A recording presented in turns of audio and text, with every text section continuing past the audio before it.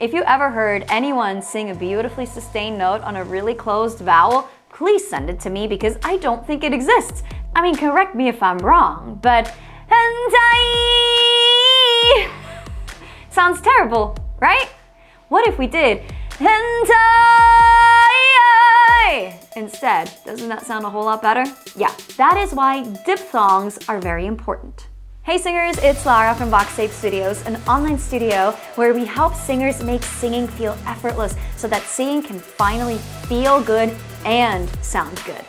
A diphthong is when you have two vowel sounds in one syllable. For example, the word I, ah, e. You have two vowel sounds, ah and e, in one syllable, I. Me is what? Me, that's just E, that's just one, right? So that's not a diphthong.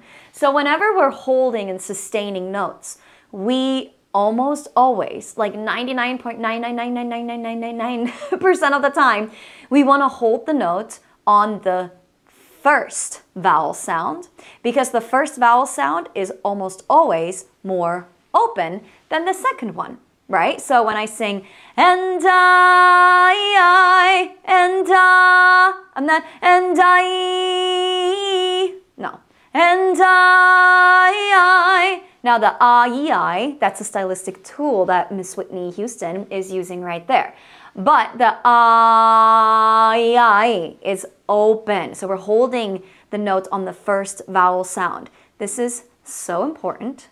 And most of the time, people get it right. But every so often, in songs, in certain songs, people don't get it right. So we need to keep it open. Again, unless it is a stylistic tool. For example, out tonight from Rent, right? It goes out tonight, not out tonight. Right there, it was a stylistic tool. So again, unless you're doing it on purpose, we should always sustain notes on an open vowel sound, which is the first vowel sound in a diphthong. Okay? So to practice this, don't worry, I've got an exercise for you. I used the song I Will Survive as a little inspiration for this exercise. Let's have a look at how it goes. I will survive. So hear how it's survive and not survive. Right? That would be a stylistic choice, but we're practicing our diphthongs here. I will, and not I will survive. Lots of openness, okay? And stay alive. It's the same thing there. Stay alive, and not alive. Right? Keep it open. Try to hurt me with goodbye. You think I'd lay down and die? I'll survive and live my life. So it's the same thing here. Everything is nice and open. It's pretty self-explanatory, but we really got to keep everything nice and open and make sure you're not starting to like push, right? Survive, survive. Keep it nice and open. We don't want tension to start creeping in here, okay? Now, even with the shorter notes, like try to hurt me with goodbye, and I'll try to hurt me with goodbye. I know, like when you dissect it, it's like, obvious. Like why would I sing die, try to hurt me with goodbye, and try to hurt me with goodbye? Why would you do that? That makes no sense. I know, when you dissect it like that, it's obvious. But again, every so often it creeps in and you don't notice it and you're like, why does this not sound right? It's because of the diphthongs. And here's the thing, in singing, it's all about awareness because once you are aware of what it is that you're doing or what it is that you're not doing, that you should be doing, whatever it is, that's when you see an immense progress. So right now, if you've been watching a bunch of YouTube videos and you're like, well, why am I not making as much progress as I hoped I would? It's probably because you're not quite aware enough just yet and you're doing the wrong things for your voice, which, hey, it happens to everybody, especially if you have no experience of vocal training whatsoever. It happens to everybody.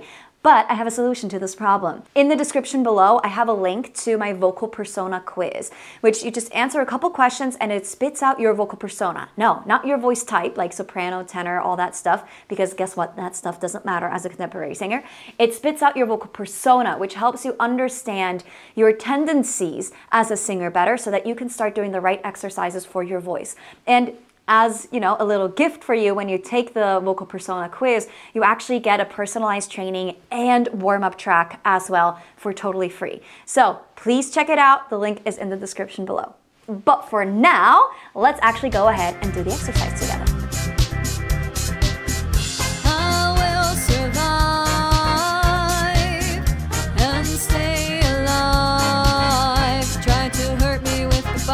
You think I'd lay down and die? I'll survive and live my life. I will survive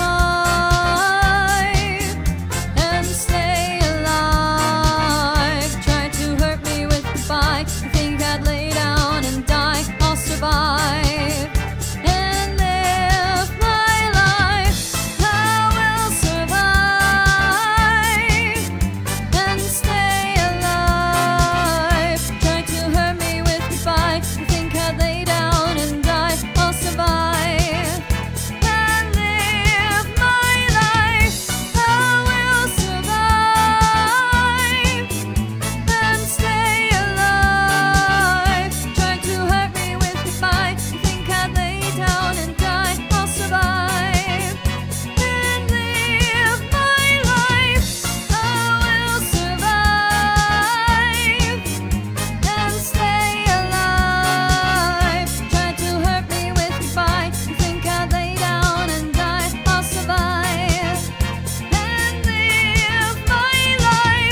Remember, keep it nice and open for as long as you can, and only come in with that second vowel sound at the very end of the note.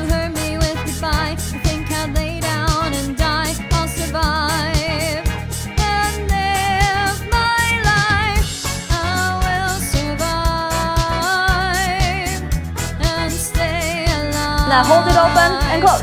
Good. And open and close. Very nice. All right, nice. How did it go? Were you able to keep it nice and open without actually adding all of this tension, without pushing too much? Right, we want to keep it nice and open and controlled and no tension creeping in whatsoever. Diphthongs are absolutely crucial to sustaining notes beautifully and open, like some of your favorite singers, like maybe Adele, right? Or Whitney Houston, or any of those big, you know, singers that are that have these beautiful sustained notes. They all use this technique. So if you want to have big, open, beautifully sustained notes, you gotta be careful with your diphthongs. So please, whenever you're singing a song and you have sustained notes, check out your diphthongs and make sure you're holding which one of the vowels? The first one, right? The first vowel sound, and then only add the second vowel sound, which is a more closed vowel sound, at the end of the note, unless when it is a stylistic choice. Yeah, you got it. I love it. If you need extra help with this, you can always book a one-on-one private session with me through the link below in the description box. I'd love to help you one-on-one in a private session over Zoom. I hope to see you there. But for now, thank you so much for singing with me. Give this video a thumbs up if you enjoyed this exercise. Leave me a comment, and don't forget to subscribe if you're not yet subscribed, because I have a ton of these pop song exercises that are super, super helpful in helping you take your voice to that next level. You can check out some of these exercises right here.